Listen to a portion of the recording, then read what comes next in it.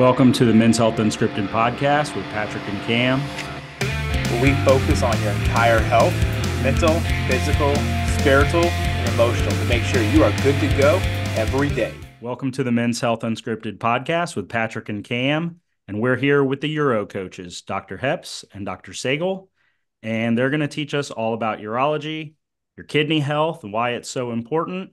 We're going to talk about some crazy stories in urology and also how to develop a great relationship with your urologist or any other healthcare provider. So, docs, thanks for coming on the show. We're super excited to have you. I know this is going to be information rich. How you doing? Doing great. Thanks. Thanks for having us. Yeah, we're excited to be here, Pat. Hey, We're excited quick. to have you guys because a lot of people don't realize like your kidneys are tied into everything that your body kind of functions at. And also your relationship with your providers are very important as well. You want that trust built. So it's definitely great to have you guys on to share some wisdom. How long have you guys been practicing urology? And just give us a little bit of like a short background of your maybe education and training, so our audience kind of has an idea of what maybe goes into being a specialist, and we'll move from there. Yeah, listen, David and I, Dr. Hepps and I it's Dr. Sehgal, have a combined practice experience of about 25 years. Urology, sometimes people think we're just penis docs. That's not exactly right. We go to college 4 years, and then we medical school for 4 years, and then training programs for urology and urologic surgery are 5 to 6 years. So a lot of time goes into it. David, I've been in practice 12 years. How long have you been in practice now? I think going on 15 to 16 years. I lost count. Okay. But yeah, my brother-in-laws, they call me pecker checker and so forth. But there's a lot more to urology, and I think it's a really cool specialty.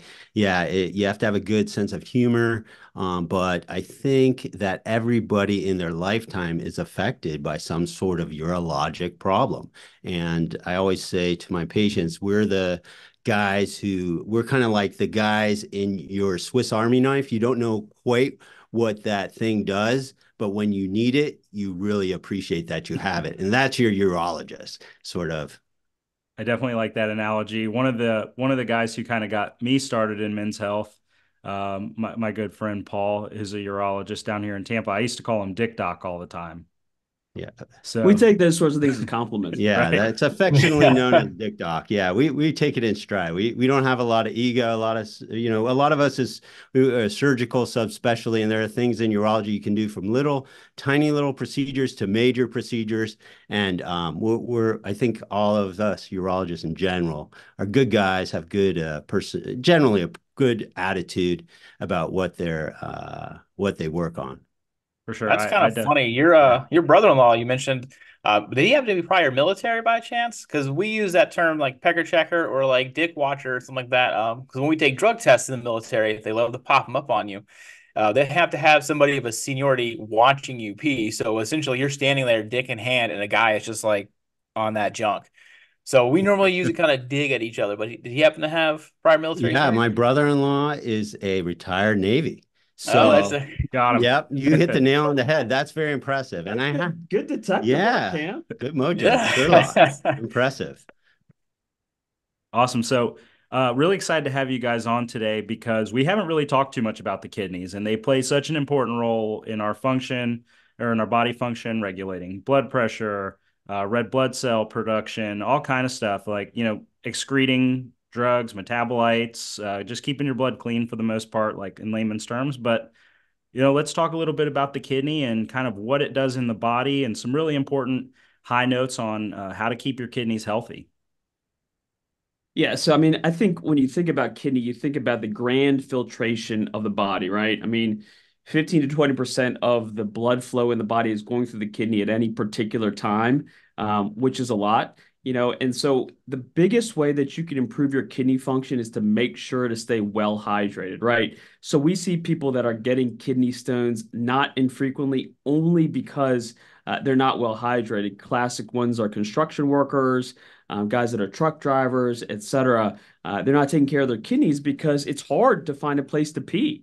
Right. And so if you can't find a place to pee, you're going to take less fluids in, and over time that can negatively affect your kidney function. One of the other things that people do is, I think, and you guys see this more than us for sure, is that if something is labeled as over the counter, then people will think that it's automatically safe, you know? So they say, Doc, I've been taking Motrin for the past week. No problem, it's over the counter. Well, it's like, well, if you take Motrin straight for a whole week, that's terrible for your kidneys per se. So I think that avoiding certain medications certainly is good for your kidney health, staying well hydrated, being cognizant of pain in the back, right? So one of the classic signs of kidney stones is if you have pain on one or both sides, but guys are working out, right? And so they're not sure if the pain is from them working out or if it's from something else. So I think being in tune with the symptoms of your body is super important too, Pat. Yeah, and I would concur. The kidneys are very sensitive organs. They don't like low blood pressure, and that can occur when you're dehydrated. But at the same time, they don't like high blood pressure. So you have to find they really like a sweet spot.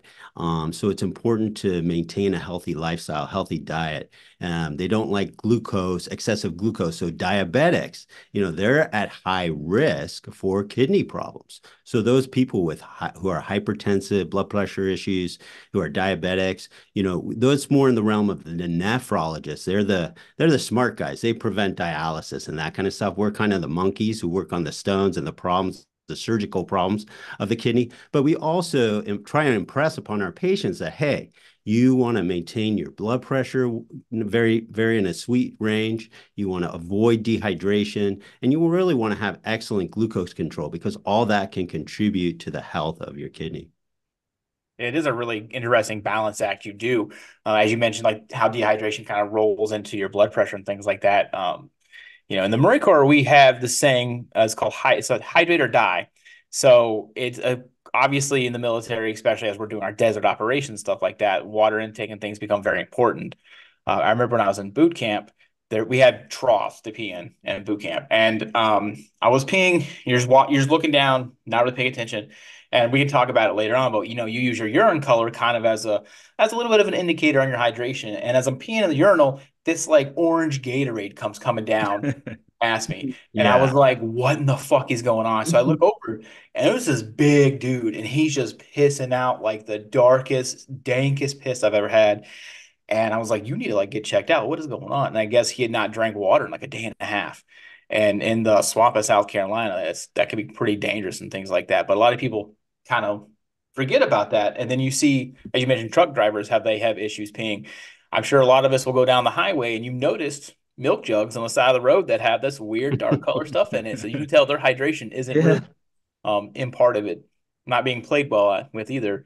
Well, Um, that's a great point, Cam. And the other thing about it is that one of the key words with your kidney health is irreversible, right? So if Mhm. you stay dehydrated and you're taking a bunch of non-steroidal anti-inflammatory drugs and your kidneys take a hit, or some people have one kidney and don't even know it, and it takes a hit, that can be a permanent change. It's not like you can always recover that kidney function. So doing this on a regular basis is really important. And we're all busy. We're all, running around doing stuff. I think it's great for people to just get a big Yeti and just fill it up constantly during the course of the day. And when it's filled up, you're sitting in front of you and you have an automatic kind of prompt to stay hydrated.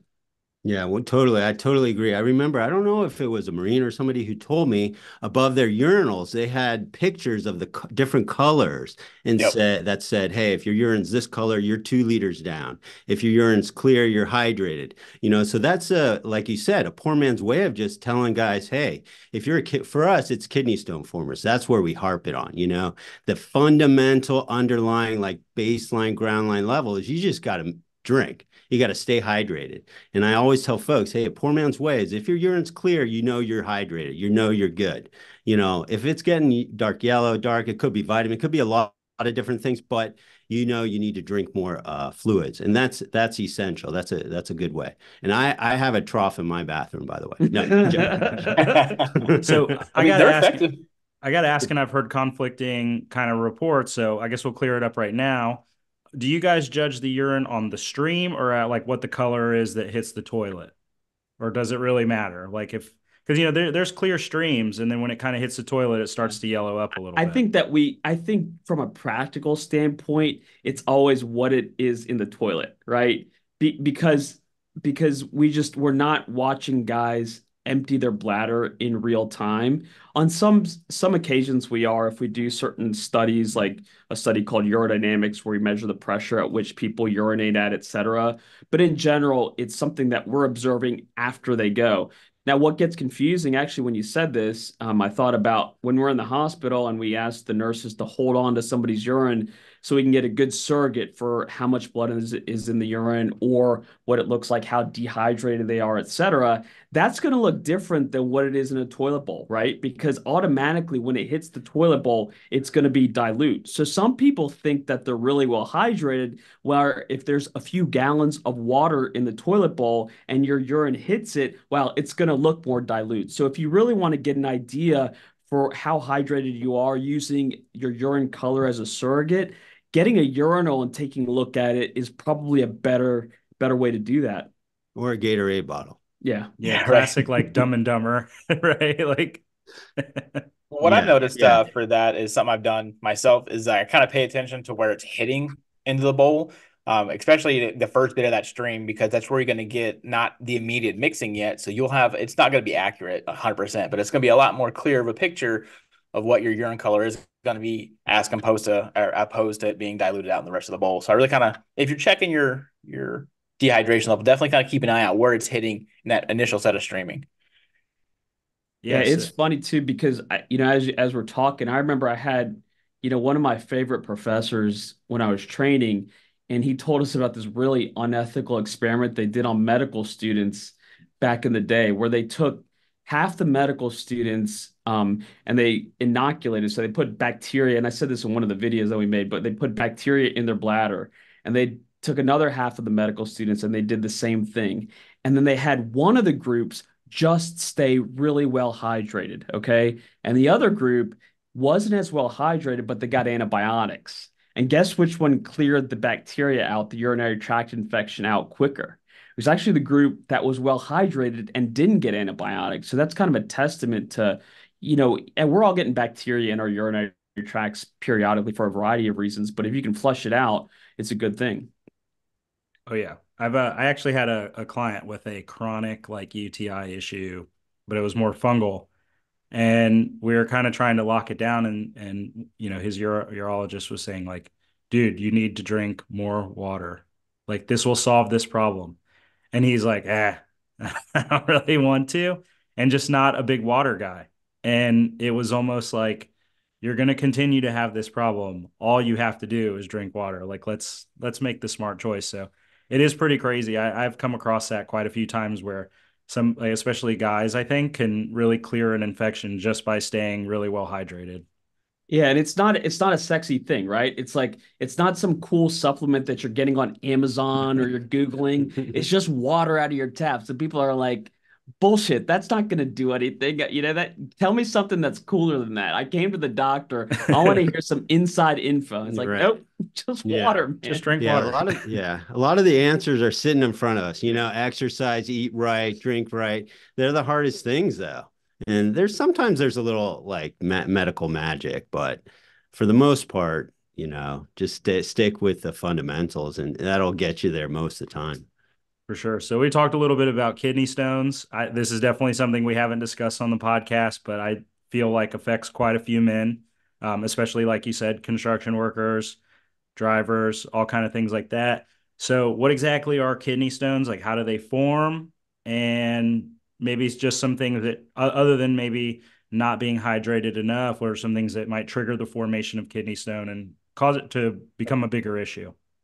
Sure. So, kidney stones are crystals that form in the kidney, and certain things can affect the ability of these crystals to form. It's like a chemistry experiment, basically, in your kidney. If you have a glass of water and you have these electrolytes, these crystals or these electrolytes that eventually can form crystals and subsequently form stones. Like we had talked about, the bigger the glass of water, the less likely those crystals have formed. It's just dilutional. But stones form, definitely there's a genetic component. We don't know the genes that come, but a lot of our patients, their mom formed them, their dad formed them, cousin, this, that, and the other. So there's definitely some chemical predisposition within the kidney that these stones crystallize and forms. But the kidney filters out and gets rid of all the bad excessive electrolytes. So some of these include calcium. Another thing is oxalate. The most common stone is calcium and oxalate. So if you have a high amount of this calcium and oxalate, and they combine and they crystallize.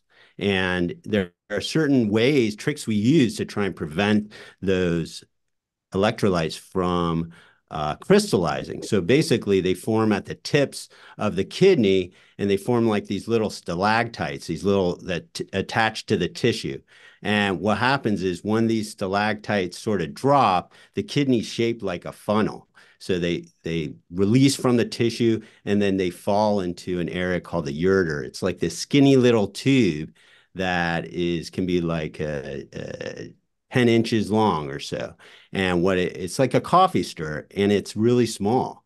So it takes the urine down into the bladder. And so stones as small as 3 millimeters, we're talking on the millimeter level here, they fall, they cause an obstruction, and that back pressure causes severe pain. So the kidneys are very sensitive to this pressure, this back pressure.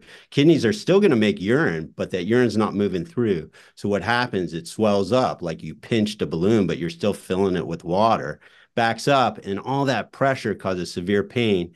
And some people, lots of ladies have said, hey, I had 3 kids and I've had 1 kidney stone. I go through childbirth and go through pregnancy rather than have a kidney stone. So that severe pain makes folks say, hey, I want to do anything I can to not form these things again. Now, most folks on average will form relatively small stones and they'll pass. And it can take anywhere from a couple of days, but it can take weeks. Everybody's a little different. And then we are the guys who go in and sort of if those stones aren't passing or you're getting really sick, we'll go in with special scopes and take care of them. But we also do work in collaboration with the nephrology guys who I mentioned before to work on prevention. So that's the basics, I guess. It's really crystal formation with a genetic predisposition in the right chemical milieu.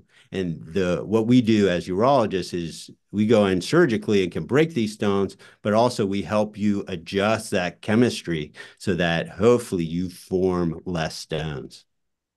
This is another one of those things where I think people aren't going to want to hear it, but drinking that water is going to help relieve that. My brother actually suffered from some kidney stones a few years back.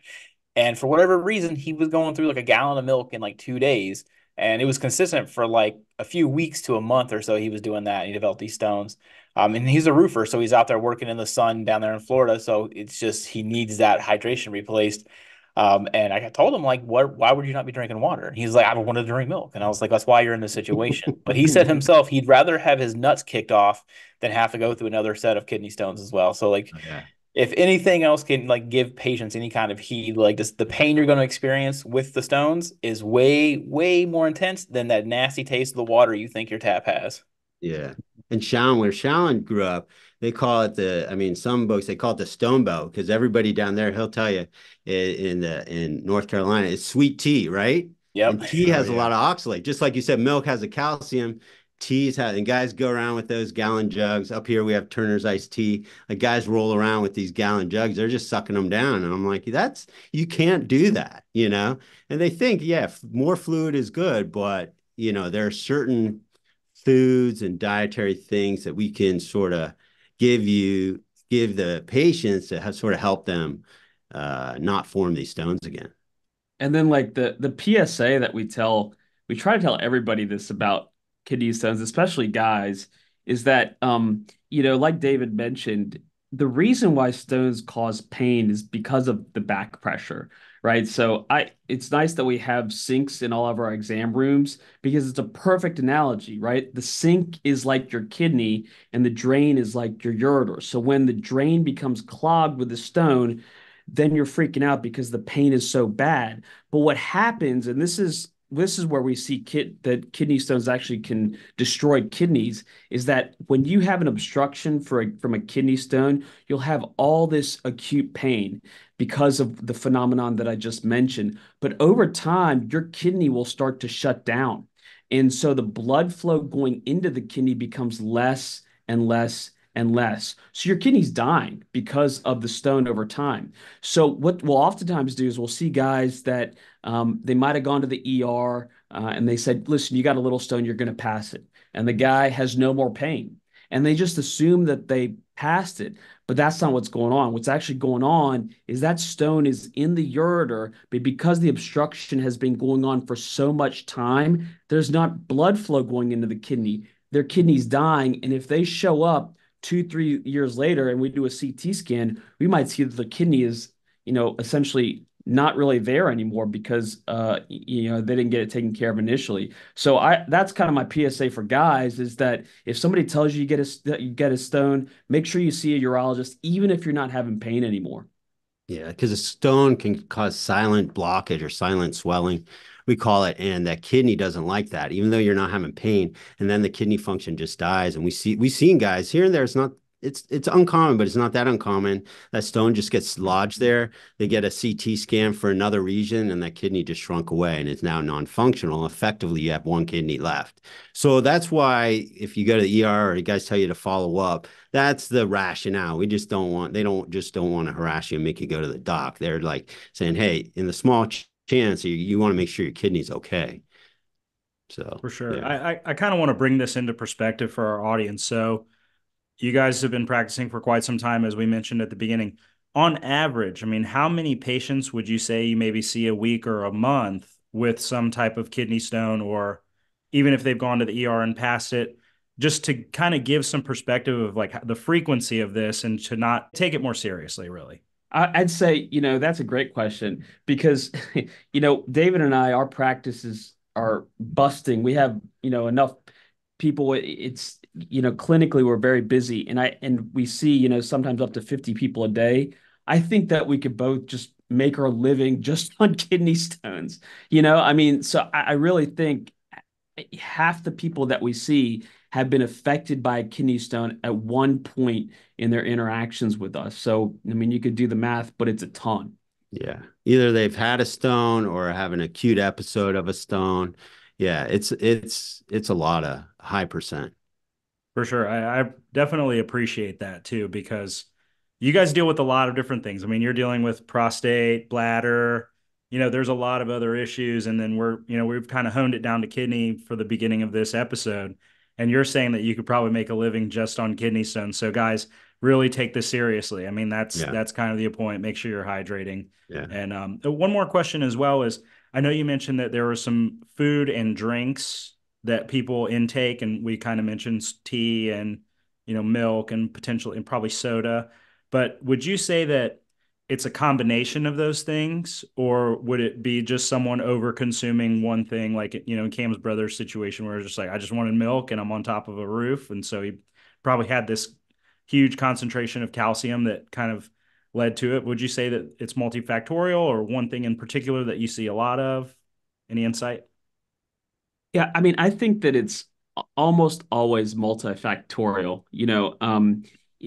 People always ask us kind of what are some general recommendations so that they don't get stones, and we can't ever give them true general recommendations because each person is creating stones for different reasons. So, I mean, if you take somebody that might have an elevated BMI, their blood is a little bit more acidic than somebody else's, and that will precipitate kidney stones, right? You take somebody with a family history of kidney stones, and I hate to say they're screwed, but it's like they're gonna get stones at some point because their urine tends to crystallize more than other people. The most common stone that we see is calcium oxalate stones, and so we will give recommendations for ways to avoid kidney stones based on that. So if people are looking for general recommendations, we usually say increase your hydration, decrease your sodium, decrease your animal protein intake, increase your citrate in your diet. Citrate's found in things like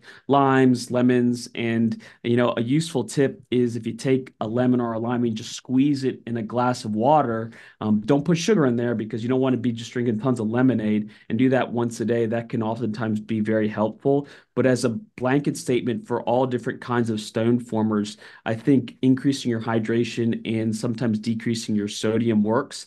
But in almost every person that we see, it's multiple different factors that are causing it. Yeah. And just to reiterate what Shailen already said, I tell folks, like Shailen said, fundamentally hydration is key. If you're not drinking, you're going to be stuck. And you can spend 50, $100 on a fancy water bottle, but that's a lot cheaper than going to ER 3 times and getting sick and having a procedure. You know what I'm also, and then I tell folks, like Shailen said, there's 2 things that you want to increase. That's fluids and citrate. Like Shailen said, 3 things you want to decrease. That's oxalate, and that's in like leafy greens. There's a lot of good stuff has oxalate, but if you're drinking like that gallon of tea, that's a factor. Decrease oxalate, decrease your salt, because salt pushes calcium into the kidney. So that's a very actionable thing people can do. Also, you don't want to eat too much animal protein. It's not that you have to be a vegan, but don't go eating that 32-ounce of steak every night. You got to eat what you eat, but just it's a healthy diet in general. And then calcium intake, they've shown that too little and too much, it's a Goldilocks thing, that just right level. So you want to eat a couple of servings a day, because a too little or too much is not good either. So, yeah, that moderation thing plays pretty importantly. One thing I want to note, you talked about us a little bit earlier, people with like certain medications too. So a lot of people don't realize that a lot of medications cause constriction on the blood flow through either into or out of the kidneys. So, NSAIDs that you'd mentioned plays a big role in that, but even some blood pressure medications will constrict certain areas of that filtration process. And some people don't realize, most won't realize, that you could have potential issues with that because you're taking a certain medication, or if you're taking ibuprofen every day, you're going to be increasing that chance to have these blockages, or increasing, the amount that you may of the electrolytes and other salts that you may have processing through. I do like the citrate thing. That's something that I don't really recall. So that's a good information there. Gasparilla just happened in Tampa a little bit ago. So everybody get out there and avoid scurvy. Get yourself some lemons and some limes. Yeah, I think that's a good point too, Ken, because sometimes you take a medication and you've taken it for years and you haven't had any side effects from it, so you assume that it's fine. Like there's no problem with taking this medication. But if you take a medication like Topamax, which people take for seizures or migraines and a variety of other conditions, they may be silently forming stones over an extended amount of time and not know that. So when they get on a medication like that and they learn more about it, they say, you know what? That pain in my back, it might be because of a stone, or maybe I'll talk to my doc about whether I should get an ultrasound to make sure I don't have a stone. So I think that's a great point. It's just, the medication, every medication that you take, even if you're not having overt side effects from it, it could be doing stuff on the inside. And one of the nice things about, as we talk, all those recommendations that are general blanket statements, they tend to be making individuals healthier, right? So decreasing animal protein, decreasing sodium, increasing your hydration, having lemons, limes in your diet. So hopefully you're having fruit in your diet. So, and then making weight loss. Weight loss will decrease your chance of having kidney stones too. So all those things go hand in hand with just having a healthy lifestyle. Yeah. The 19 to 20-year-old me with a baseball player with my arm about to fall off and the amount of ibuprofen I was taking daily. Yeah. I'm not going to tell you guys about it. I don't want to alarm you. But just like thinking about, how much of that goes into and really like how much young athletes are taking ibuprofen and not knowing and things like that. So I would imagine that probably contributes quite a bit. I don't know if you guys see the youth dealing with that, but like at the end of my college baseball days, like my arm was ready to fall off and I was just trying to get through and doing whatever I could. And there was a heavy diet of ibuprofen in my life. We can kind of move it along from the kidney. That's a great perspective, and we really appreciate that. I learned a lot. I mean, for sure. I know Cam did too. So let's kind of move it down to the bladder a little bit. I know we've discussed bladder issues before. What are some common bladder issues guys have? And we kind of talked a little bit about a really cool bladder pacemaker that you guys talked about. So we can maybe talk a little bit about that as well. So common bladder issues, we'll kind of get started there and move on. Yeah, I think that when I always try to create analogies so patients can like get empowered and figure out the way their body works. So if guys, I think that oftentimes we think overactive bladder is associated with women, but that's not the case. I mean, guys tons of guys have overactive bladder. And the primary reason why is because as your prostate enlarges as you get older, your bladder is a muscle like any other muscle in your body, your quadriceps, biceps, etc. And it'll get bigger and thicker, and it'll sometimes squeeze too much because it's a muscle that is involuntarily squeezing. And when that happens, then you're going to feel like you got to run to the bathroom. Urgency, frequency, etc. And so it's a function of having a prostate that's getting bigger over time. And since we know that every guy's prostate is getting bigger minute by minute, all four of us, our prostate's getting bigger during this podcast, we're going to all have some issues with urgency, frequency, and overactive bladder going forward. And then we try medications for it, oftentimes as a first-line therapy, along with behavioral modifications.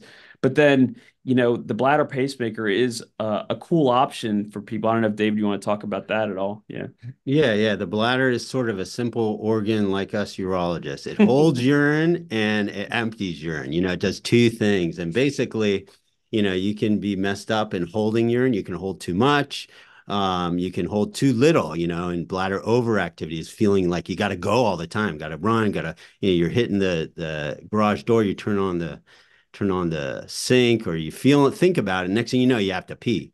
There's a lot of things like Shailen mentioned that you can do to sort of improve that sensation. It affects a lot of guys. We see a lot of guys, and it affects all of us. But if you're sucking down 8 Diet Cokes in 2 hours during your meeting, you're going to pee a lot. And caffeine, like certain behavioral stuff, dietary stuff, that's fundamental. You got to look at what you're doing. And then there are receptors on the bladder that the medicines that we use sometimes, that the medicines hit these receptors on the bladder to allow you to hold more. So the analogy that I use is when we're little kids, infants, the bladder fills and it just pushes, right? The little kid just pees out. He doesn't know. He doesn't care. He pees into his diaper. As we get potty trained, the bladder fills. It sends a signal to our spinal cord up to our brain that says, hey, I'm full. Your brain says, not right now. I don't want to go. And you can hold it. But in overactive bladder, the bladder says, up yours. I'm going to go. I don't care what your brain's saying. And some guys leak, or they got to run, or you see that guy, who's like throwing elbows, and you got, into the toilet. So there are medicines. And then there's like a bladder, basically a pacemaker. It affects that neurologic system that's been out of whack. We don't know why it's out of whack, but we can utilize that neurologic system to improve people's functions and their lifestyles. So some guys, I'm like, who wants a pacemaker for the bladder, right? Nobody does. But some people, despite the medicines, they're doing all the right things. They're watching their diet, but they're handcuffed to a toilet, and they don't want to go out unless they know, hey, where's the bathroom? They're worried. They know where all the bathrooms is. They go to Home Depot and they know that there's one there. They know there's one in Target. And so they do their rounds and their shopping based on the toilet. So some people are so handcuffed like that this device, it can be transformational for them. And it basically works on that neurologic system where we access certain nerves that are geared towards the bladder. And it's like we don't know exactly how it works, but the thought is the neurologic input, the nerves are firing abnormally. Imagine, I use the analogy like a rheostat, like that dimmer switch. Like you want it in your room just right, kind of in between. So if the nerves are fired up, the nerves are firing too high, you provide that low-grade stimulation, and that will set the dimmer switch back to normal so that the bladder functions normal. And also, it can work for guys who can't pee. There are people who the bladder just holds urine. It can store it, but it can't empty it.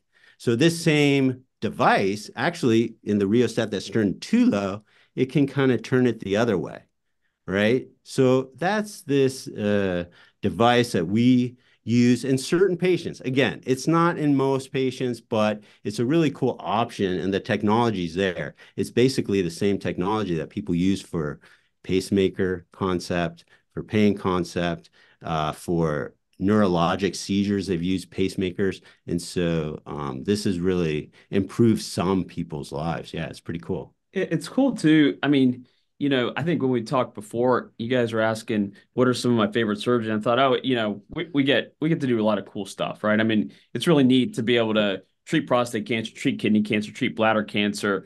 It's a privilege to do that. But when you when somebody's leaking and they can't go to the movies and they can't have dinner with their wife, and then you put one of these things in and their life is immediately better. And they're crying with happiness because of it. I think that's one of the most gratifying things that we can do. And it's interesting when, with the way David describes it, people say, well, how the heck does that work? It can help with people that can't pee, it can help with urgency, it can help with frequency. These things are really cool in that you actually have, they might even have an app now, but that you have a remote control and you have all these different settings and you can play around with the settings until you can get your urination exactly right, exactly the way you want it. And, the company that we use does a really good job with kind of talking through people on how to troubleshoot these different settings and get it so they're in an optimal range. So it's a neat procedure. That Yeah, is that's awesome. really interesting, actually, to think about that. They'd be able to kind of control that. Is this particular product and this procedure strictly for those who have like neuromuscular issues with urinating, or are people who have like social anxiety issues able to opt for the procedure if they have trouble relieving themselves in public? So like they plan to go to the target restroom, but they get there and there's guys in the urinals and the stalls are all full and they just can't relieve themselves at that point. Is this an option for them as well? I think it is. And the reason why is because oftentimes those people, they already have like a predisposition to having issues with urination, Cam. What I mean to say is that they probably have some baseline overactive bladder, urinary urgency, and frequency. And then that social aspect of it is putting them over the edge, right? So it's the same thing like guys or people that can't sleep. If you can't sleep, then it becomes this self-fulfilling prophecy where you're just like, I'm worried about being able to sleep, then you can't sleep. So these guys that have urgency, frequency, etc., then they start worrying about it and it makes the overactive bladder even worse. So I think that it does work for people like that because it's treating the primary problem. And once they feel empowered and they say, you know what, I don't have the urgency and frequency, that anxiety associated with it also goes away. That's awesome. Yeah, I was thinking too. I mean, it's got to really be a benefit to a guy maybe with BPH or somebody who's experiencing that urgency frequency, and you can't sleep at night because you're getting up every couple hours to go pee.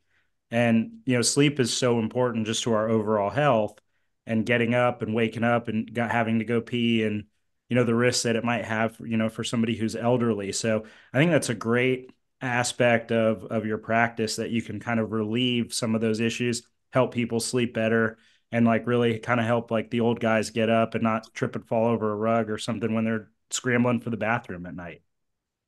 Yeah, seriously. A lot of times, like these old, if you're taking care of your grandpa or you're older and it's just your mobility's kind of not that great, like you said, you fall and break a hip, there's a 50% chance that you're going to die, in the hospital. That's the data. Now, that's a little bit older data, but if you're frail, elderly, and you're getting to the toilet, and a lot of the time, that's the problem. So it's even though you think, oh, it's just a pee, I just gotta get pee. You fall and do that, yeah, it's arguably deadly. You wouldn't think just peeing is deadly, but yeah, it can be, from looking at it that angle. Are And there that's any? even aside from like the terrifying thought of $1 million babying yourself with a bathroom rug and in the toilet bowl. Yeah, it's serious. We see plenty of old folks, and it's just something to put in the back of your mind if you're taking care of an older family member. Yeah, are there anything like, common complaints that guys come in with for frequency and urgency that might kind of, trigger your thought process to prostate or BPH or, bladder issues, other than like I'm just peeing all the time or I can't at all? I think that it's just a demographic thing. So, I mean, if you see a guy that's above 50 and then he starts to have complaints of urgency, frequency, etc., we assume it's their prostate causing the overactive bladder because that's most likely what it is. Now, there's additional diagnostic studies that we do. Sometimes we'll look in their bladder. I'll do an ultrasound of the kidneys and bladder, etc., to try to figure out, is there something anatomically wrong? But it's one of these things that, that's the diagnosis until proven otherwise, just because it's so common after that age when your prostate gets enlarged. Yeah. And also in younger guys, it depends on their symptom. We can oftentimes tease out what we think's going on, and usually we're right. But like in younger guys, 20, 30-year-old, they can have scar tissue if they've had an infection in the urethra or trauma there, or they don't even sometimes remember. Maybe they'll say, "Oh yeah, well, when I was a teenager, I was jumping over fences. I got hammered once, and I don't even remember. I had some blood." And next thing you know, 5, 6 years later, and what happens is the urethra should be a nice like train tunnel, yeah, but sometimes you can get scar tissue in there, and then you end up, to a certain extent, you can be peeing through a pinhole, literally. And you don't notice it, like just the hydraulics of the system. And I'm not a hydraulic engineer or anything, but it can get pretty tight before you're really noticing it. So in younger guys, that's called a urethral stricture, and it can happen for many different reasons. But in younger guys, I wouldn't say that's the common thing, but that's going to be more likely, arguably, than enlarged prostate, right? Because your prostate really doesn't start growing until you're in your 40s, 50s, and so on. So a 20, 30-year-old guy comes in and he has all these urinary symptoms, and you sort of make sure there's no infection, maybe do an ultrasound. You're like, hey, we need to look in there and see. And then you look in there with a scope in the urethra, and all of a sudden it's wide open. All of a sudden you see this pinhole opening. You're like, hey, there's a scar tissue, there's stricture. No wonder you're peeing like that, because you're peeing through a pinhole and you've just been sort of struggling for the last few months, And we can these are things we can fix, but it's just a mechanical plumbing. That's all it is. Urology just glorified plumbing in many ways. So it's actually really good to hear that you guys can actually repair that. Because it got me thinking about it. During my first deployment overseas, towards the end of it, they started issuing us this stuff we called a diaper, and it essentially was like a Kevlar bikini we would strap on for our undersides, because obviously if you were stepping on, we call them toe poppers, like little mines, they were kind of exploding and obviously causing damage down there. So it had to have gotten to a point where they felt the need to make armor for it and then issue armor out to us about it. So there's got to be a good portion of individuals who's had some kind of experience who may have some damage to the urethra caused by stuff like that. So obviously, depending on the amount of damage, there could be a chance for them to get it repaired if they are having issues relieving themselves. Yeah, for sure. This is something that if guys are having persistent problems, I mean, if it's just a one-off here or there, you have some burning pain, again, hydrate up. But if it's persistent, you're like scratching your head, this isn't normal. You should just get checked out, because there's a lot of options, and you don't need to be miserable for 6 months, a year, or get really sick before, you kind of go in there and get in trouble. So, but yeah, there are lots of things. Ultimately, the goal is to preserve the kidney function. It's like I said, if you're not peeing well, obviously it's a quality of life and stuff like that. But if something messes up, everything backs up into the kidney, right? So Right. that's fundamentally, a lot of our efforts are to preserve your kidney function. So the rest is sort of just getting to a point where your quality of life is really good. Yeah, Yeah, I mean, that's I've seen strictures. I mean, I've seen strictures so bad. Like if a young guy's saying my prostate's acting up, it's like, well, wait a second, it's not your prostate acting up. There's something else going on here. So if a guy in his 20s or 30s says, I don't know what's going on with my prostate, and you look in there, it's very likely you'll see urethral stricture. And like David's saying, we are plumbers. We just probably get paid a little bit better, but we're plumbers. And if your bladder's filling up with urine because it can't get past that stricture, that urine's going to back up to the kidneys in the same way that a guy with a really big prostate it will, or in the same way like what we talked about earlier with the kidney stones. That's a huge problem. I mean, to see a guy in his 20s or 30s with kidney failure because of a urethral stricture when they initially had symptoms, I mean, that's another PSA. You don't have to see us, just see somebody about it, because it could be something serious going on. Yeah, it's interesting your practice revolving around protecting the kidney. I think that's like really interesting. I've been around a lot of urologists and never really kind of heard it put that way.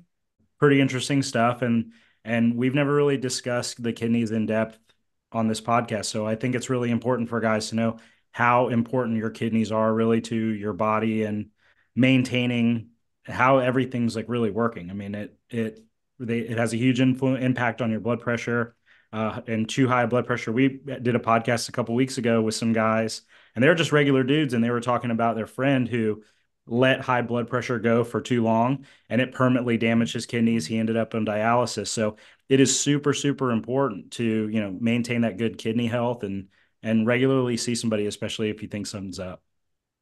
I will say it is kind of funny too, because thinking back on it, Pat, like just about any class we had, if there was a drug that even like touched a section of the kidney in any way, like that had its own page or two of slides and notes dedicated to it, just because it is a super important function and it does unfortunately get overlooked by a lot of people in the field, unfortunately. And then, as we talked about, our the friend that happened to go on dialysis because of that, you don't notice it until it's too late, or until you potentially have had 30 years of symptoms, and now all of a sudden you're getting checked out, and you're on the transplant list. So we can kind of talk about it a little bit. It's one of the hot topics, and we haven't discussed it too much. But Dr. Sehgal had kind of discussed with me a little bit on email how important it is to address priapism. Yeah. And yeah, and so we got a little bit to talk about priapism, and let's discuss what it is and kind of why it's so detrimental to men's health specifically. Yeah, we did a video on that too. But priapism is, it's for guys that don't know, it's a prolonged erection, right? So I mean, you watch the Viagra commercial on TV, and they say for an erection greater than 4 hours, go see your healthcare provider. The reason for that is um, the tissue in the penis is actually dying. So the blood is getting into the penis, but because the erection is so prolonged, the outflow has been compromised. Then the outflow gets clotted off, so blood can't get out of the penis. Okay, so now it's a situation where there's no blood flow able to go in because the outflow is stopped. It's like a big traffic jam, right? And so every minute, there's a portion of the penile tissue that's dying. So it is an emergency for sure. And some of the classic situations where we see that are guys that are sometimes doing injection therapy for erectile dysfunction, which no doubt has its place, but it's problematic if you're using too much of the injection medication. If you're using the injection medication with other medications, that's problematic too. But this is one of those things. I mean, one of the reasons we like urology is there aren't a whole lot of emergencies, but this is one of those things. If they're calling me at 3 o'clock in the morning with a guy that's had an erection for 5 or 6 hours, we're coming in to fix it. And the way we do that, I don't know if how detailed we want to get about that, but we have to pull that blood out. So we put a needle into the side of the penis, pull the blood out. We also inject medications that are vasoconstrictors, phenylephrine, et cetera, to decrease the blood flow into the penis. So we're able to pull it out better, and that's highly effective. But it is a very serious, important condition. It's kind of interesting to think about, because especially when you're younger, you when Viagra kind of came out and the commercials were happening, you heard that little snippet about the erection lasts longer than 4 hours. So your doctor, most of us would be like, if I have an erection for more than 4 hours, I'm going downtown. I'm going to pick up some women. We're doing all this stuff. But could you imagine, like, that's your thought about it? And you're like, yeah, if it lasts this long, I'm going to go hang out. And then you find yourself in, your guys' office. And then, like, no offense intended here, but now you have, these two gentlemen just kind of playing around with it. And you're like, damn, this is not how I expect to spend my night. Yeah. Yeah. That's It's fucking around and definitely, finding yeah, out. yeah, totally. Like we just recently, it's not uncommon that we see this, but one of the other things I tell that's popular now, I think more so now, that's used as a sleep aid or prescription for sleep, is trazodone. Yep. Trazodone's a huge promoter, potentially, of priapism. I just treated a couple of guys, Wow. And by the time you're out having like, I agree, you're like thinking 4 to 6 hours erection, I'm golden. I'm calling up everybody, Yeah. but really what happens is it's an ischemic, no blood flow. It's like wrapping. It's not quite, but like imagine you wrapped your finger in string, and it can keep it straight, but over time it hurts. So guys come in, they're not so much concerned about the erection. Obviously they're concerned, but they're in a lot of pain. That's what brings them in. They're like, dude, I've had an erection for 6 hours. I've had pain for the last 3 hours. I tried everything. I jumped in an ice bath, cold shower. They tried everything, had sex 4 times. They're trying, but nothing's happening.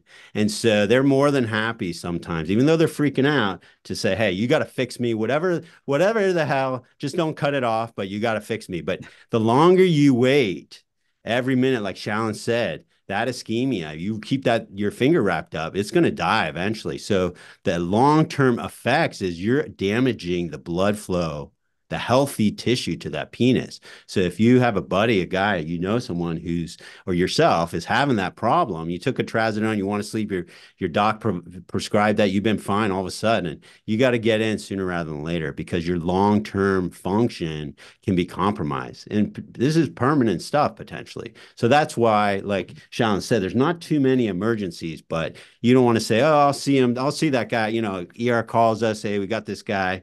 And urologists should not say, hey, I'll see him tomorrow. You know, that's got to be dealt with ASAP, because, you know, every minute, every half hour is going to help to preserve his function down the road. Yeah, and just to be explicit, I mean, David's talking about permanent erectile dysfunction, you know, so, Yeah. you know, the longer it goes past that time point, it can cause permanent erectile dysfunction, which is not recoverable. And priapism is from a guy named, there's a Greek god named Priapus. And you can look up some pictures. He was fairly well endowed. So I think that's where they named. Yeah, you know. Nice. Yeah, if you look up Priapus as a Greek god, and he was sort of anyway, Hanging. leave it at that. Interesting Google stuff back there. It's interesting though. Luckily, while that is the more serious kind of event for it, guys, if we have like pain in our penis, probably for like 5 minutes, we're like, yo, we got to call somebody. Like something's happening down here. Because like at the end of the day, you know, you get herpes, chlamydia, you can bounce back from that. But you show up and then you got that like shriveled up, like what is that? Like frostbitten looking member down there. You're not coming back. Like it's the end of it. Yeah, for sure. So, and guys are just embarrassed. They don't know. They're scared. They're embarrassed, you know, and that's normal. But at some point, this is something that we as physicians, you know, would take care of it like anything else. One of the you know, one of the good things about guys getting medical attention with priapism, this is what we call low flow priapism, or the where the tissue's dying, is that it hurts, right? So even if they're embarrassed, if they are in significant pain, they're going to get seen. And it's the same phenomenon as a heart attack. A heart attack hurts because there's ischemia, there's a lack of blood flow to the heart. So you have chest pain. That's what's going on in the penis. So guys, you know, will come in with priapism despite the fact they're embarrassed, because they're in a lot of freaking pain. would you guys say that, do you see a lot of priapism from maybe people trying like Viagra Cialis recreationally, or people who might actually need it for ED? Is there a difference, or can it kind of just happen at any time with somebody who might be using those medications?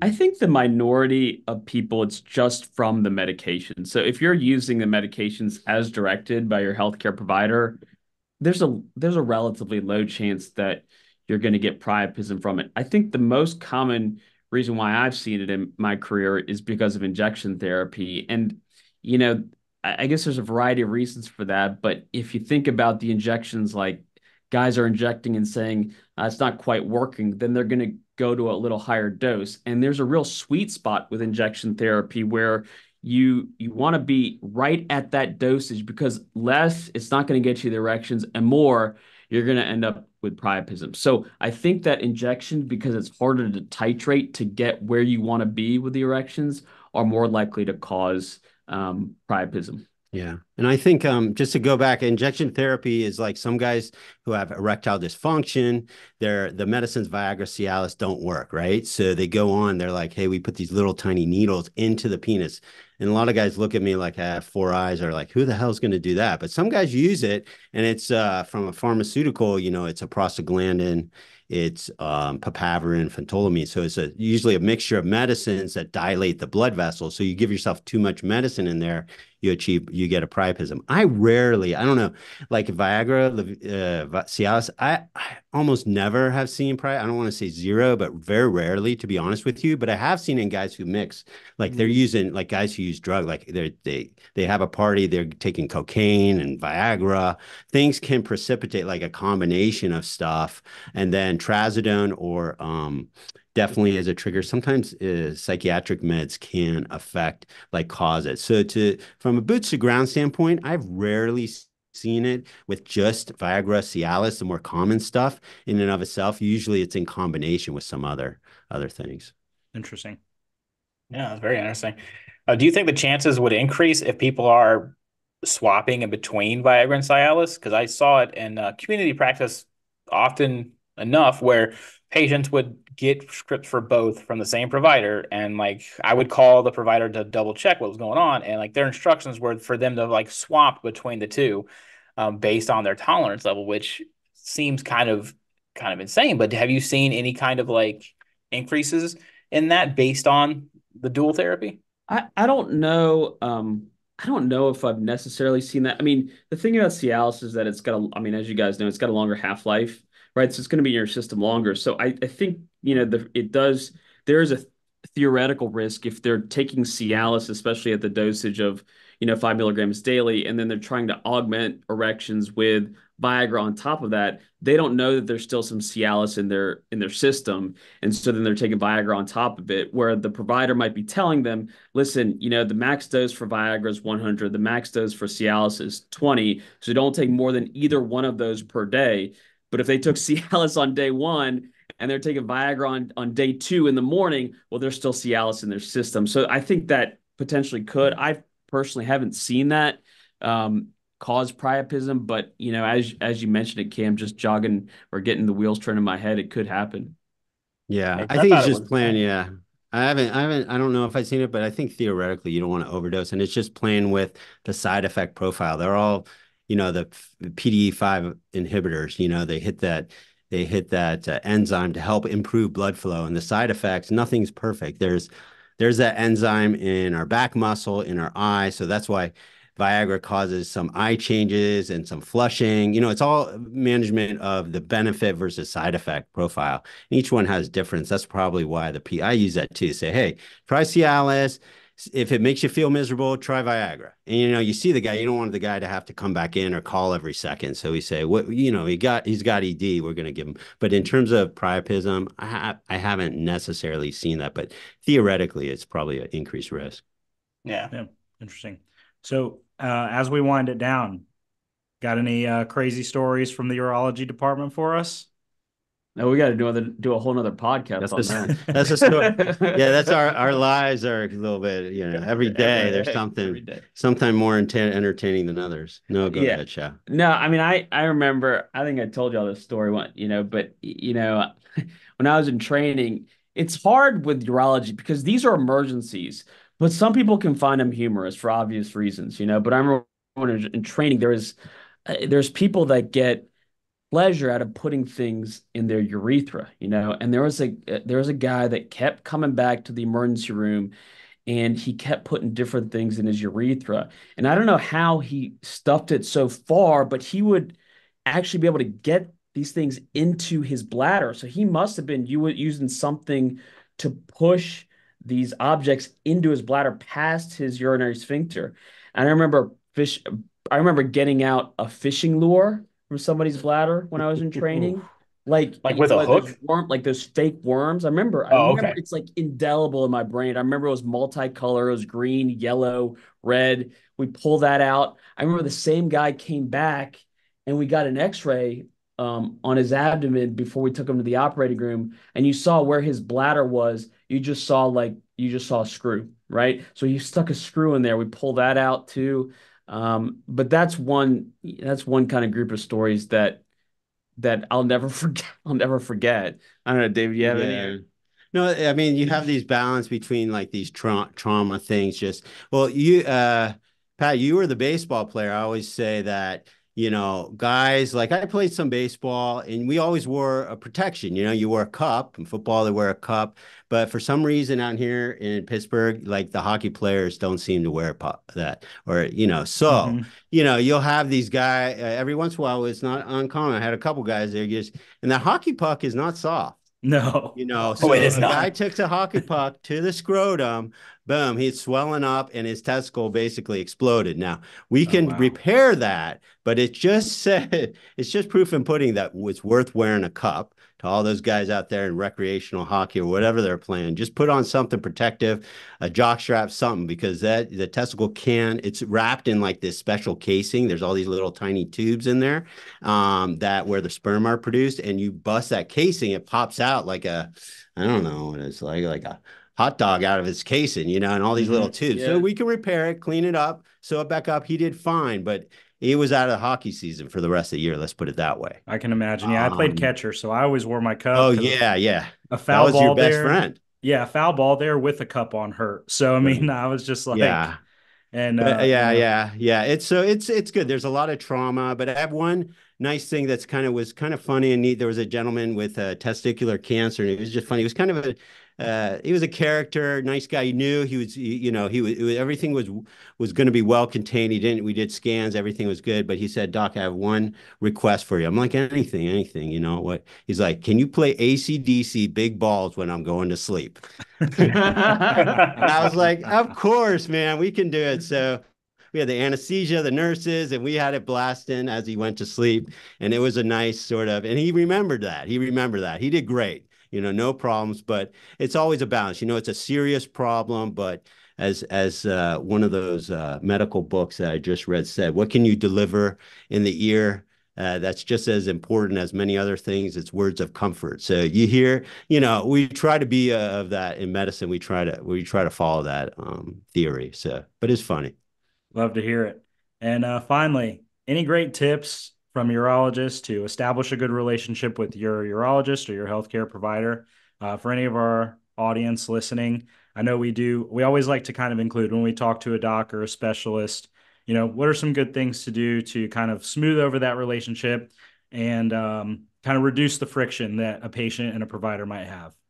Yeah, I think that one thing is you just got to remember there's not that many urologists for the entire population. So, urologists are busy. I mean, every urologist you see is going to be super busy. I mean, he's seeing between 40 and 80 patients a day. So, as much as the urologist wants to spend time and counsel you properly, et cetera, that individual is going to be on a clock. So, when you get in that exam room, remember to I think it's really important to stick to the urologic details.